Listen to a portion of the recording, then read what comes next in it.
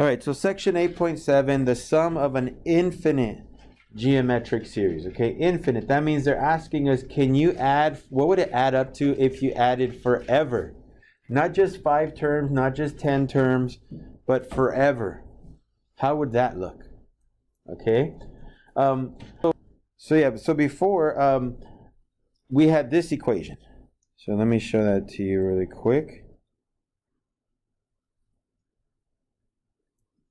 Where is that? All right, we had this equation right here, and it was kind of complicated, right? It looked a little weird. It had a lot like a division portion with powers and stuff like that. That was the sum of a geometric series, just normal geometric series from point A to point B, like the first 5 terms or the first term to the 12th term or something like that, okay? So today, bless you, we are going to sum up an infinite number of terms, okay? And the formula, thankfully, actually gets easier. It's a sub 1 over 1 minus r, where 0 has to be less than, the absolute value of r has to be less than 1. In other words, the absolute value of r just has to be less than 1. Now the r value is still considered our common ratio. Sometimes they'll give it to you. Sometimes you got to figure it out by dividing, right? So the common ratio is still r. A sub 1 is still considered the first term. Okay? Notice how with this one, the big S doesn't have a little letter. There's no like sub n. There's nothing there. If you ever notice that big S, that means that they want you to sum whatever it is for an infinite number of terms. Okay, you're going to be adding these things up forever. Okay, but it's a very simple process. Like I said, in most cases, you just got to know what is your first term, what is your R value, and then I would say really important, guys, this thing, you got to check this, because if this doesn't hold true, then you don't have to worry about finding the sum. Now, again, that just means, is the absolute value of r less than 1 and bigger than 0? If it is, then you can do this equation. If it's not, then you write no sum. Okay? So I'm going to put that right here. Real quick note. If the absolute value of r is greater than or equal to 1, there is no sum. Alright, so if it's greater than or equal to 1, there is no sum. So we're going to be checking every time we do a problem, we're going to check r. Okay? Just to make sure. So let me show you the first examples. Now we have, I think, a total of 5 or 6 examples, but like A, B, C, D, and then A and B. They don't take very long, okay? They really don't. So don't get discouraged at the fact that we might see 6 things here. So we're just going to find the sum of the infinite geometric series. Now, by the way, you know that it's infinite because what's going to happen is you're going to notice like this part right here, the 3 dots, and they don't give you an n as to like stop here. No n equals 10 or n equals 8, none of that stuff. You're just going to see dot, dot, dot, meaning continue, right? And so on. So that's how you kind of know that it's an infinite series. Now, they told us infinite geometric. Now, I know that my a sub 1 is 4. That's my first term. But now I got to figure out my r value. Okay? So, let's see. If I divide -2, remember I'm gonna divide this way. If I divide -2 by 4, I get -half. And then if I divide 1 by -2, I get -half. And if I divide -half by 1, I get negative half. So that means that my R value is negative half. Okay? My R value is negative half. Now, the question is, can I use the formula above, right? Am I able to use this formula?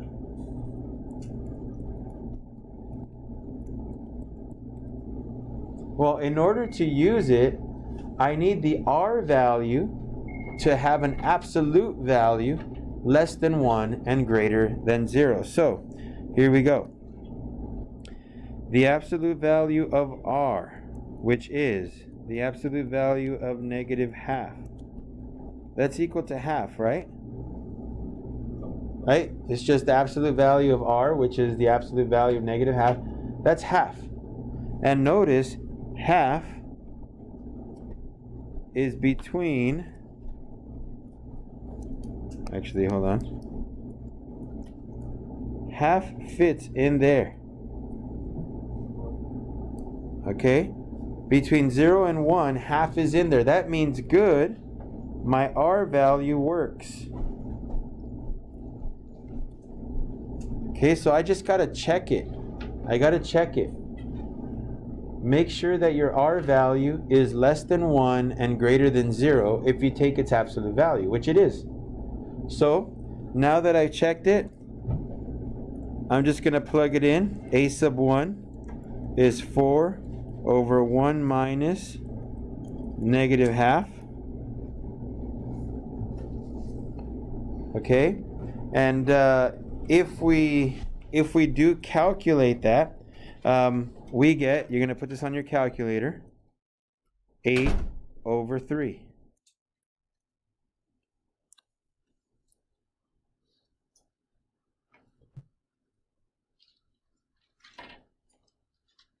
Okay, so notice the things we had to do. First off, we had to identify our A sub 1, which wasn't hard to do. We had to find an R value. Now, that wasn't like super easy, but that was this part right here. Okay? That's how we found our R value. Okay? Now, once we found our R value, we checked the R value. That was this part right here. This was the check. Okay? Is the R value following the correct requirements? Is the absolute value of R between 0 and 1, which it was, because it was a half. If that works, then I can plug it into the problem, which was over here. Okay, A sub 1 over 1 minus R. I plugged in my A sub 1, I plugged in my R value, I put it into a calculator, and that's the answer it gave me. Okay, so this is just the first example. We'll kind of move on a little bit faster here. But that was just kind of like the first example as to how it's supposed to look when you do the work. I'm just bringing out my calculator here because I know I'm going to need it. So, let's look at the next problem. Okay? So, part B says negative 5.6 minus 4.48 minus 3.584 minus 2.8672.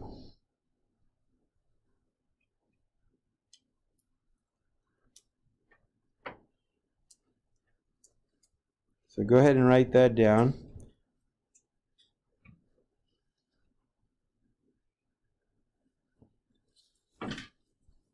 All right, so in order to do these problems, I need to know my first term and I need to know my R value. So first term is negative 5.6. That's A sub 1. My R value, well, let's check that out. I'm going to do some scratch work on the side, okay? So I'm going to divide. I got to divide this with that, this with that, this with that. Again, calculator is going to be very handy here. So negative 4.48 divided by negative 5.6 is equal to 0.8. Now I gotta check the other ones just to make sure, because if they don't come out the same, that means this is not a geometric series, so I don't even have to worry about this problem. But it'll work, don't worry. But you're gonna want to check them though. 3.584 divided by negative 4.48. This comes out to 0.8 as well. And then if we do the last one, negative 2.8672 divided by negative 3.584, that's 0.8 as well. So again, my R value, 0.8. So I'm going to write that down, 0.8. Now, is it true that 0.8, the absolute value of it, which is 0.8, is within 0 and 1? Yes. Yeah, it is. Now, I'll just kind of state that. The absolute value of R, which is the absolute value of 0.8, is 0.8, and 0 is less than 0.8, which is less than 1. Check, right? That works. So good. That means I can use my formula. Okay? If it was like, if my R value was 5, that's not between 0 and 1, so I'm going to say, nope, no sum, can't do it. Okay? But that is between 0 and 1. So, okay, let's put it into our formula then. S is equal to A sub 1 over 1 minus R. Now, A sub 1 is negative 5.6. R is 0.8, so 1 minus 0.8. And again, you're just going to plug this into your calculator. Okay, so negative 5.6 divided by 1 minus 0.8. And you should get a negative 28.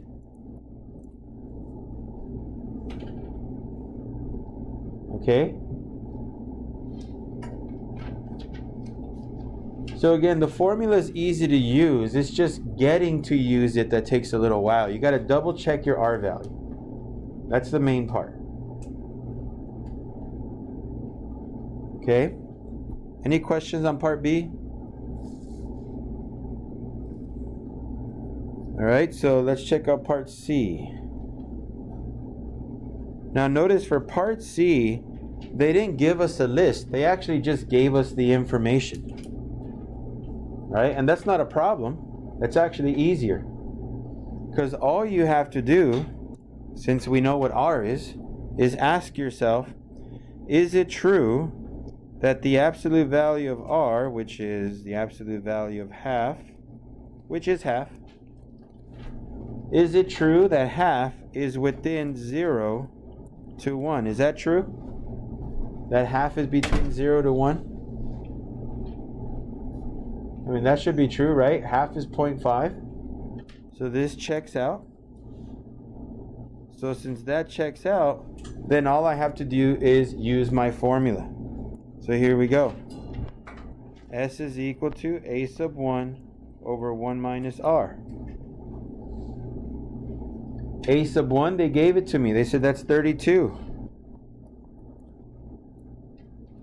1 minus R, that's a half. So if you punch that into your calculator, you should get 64. And that's what it adds up to.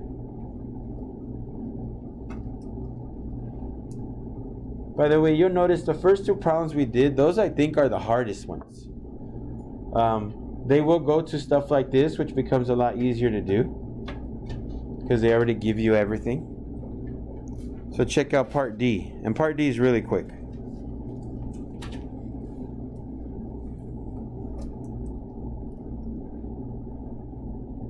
What's the problem with part D?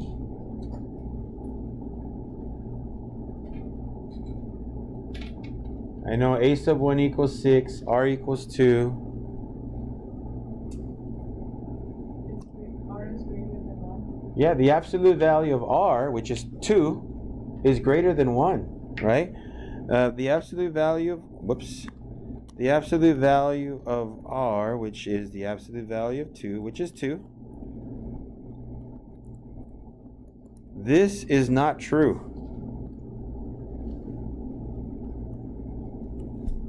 So all you're going to do is put no sum.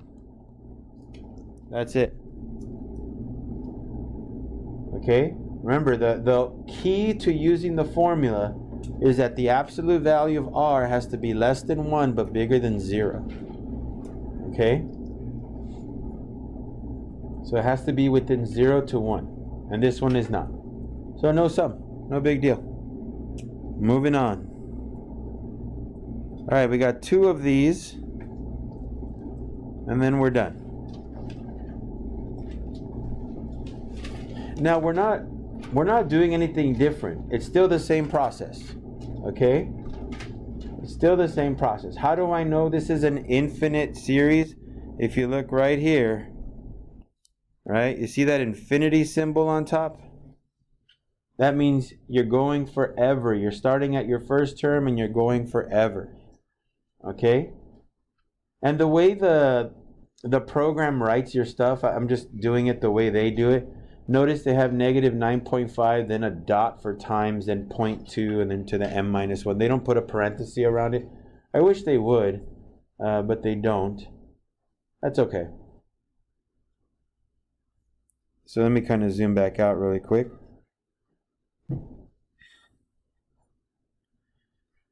So let's see if you guys remember this from before. What is my a sub 1? Sorry? Not 1. Now, 1 would be where that would be my first term. Remember that the 1 and infinity part, that tells you your term. So if you start with m equals 1, that means start with your first term. If it said m equals 3, that means start with your third term, right? My first term is actually right there. Remember the formula for an a geometric series looked like this. Right?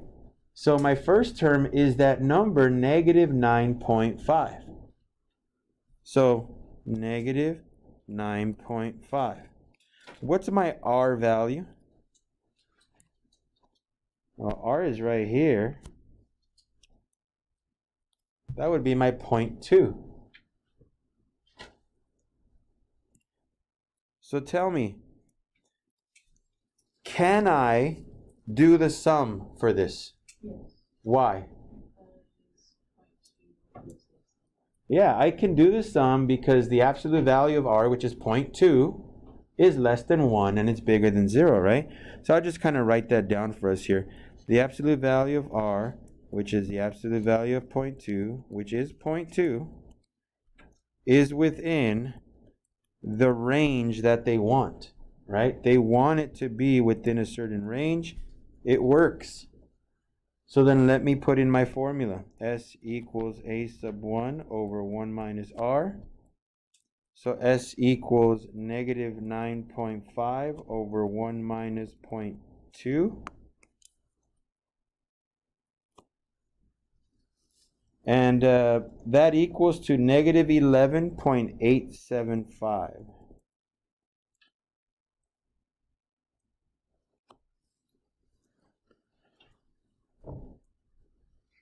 This is why it's important that you can identify the r value and that you check it.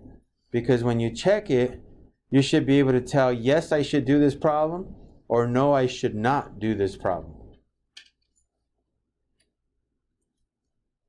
And you'll kind of like part B here. I'll leave the answer there. Should I do problem B? Why not? Yeah, 2.1, that's R, right? So notice for problem B,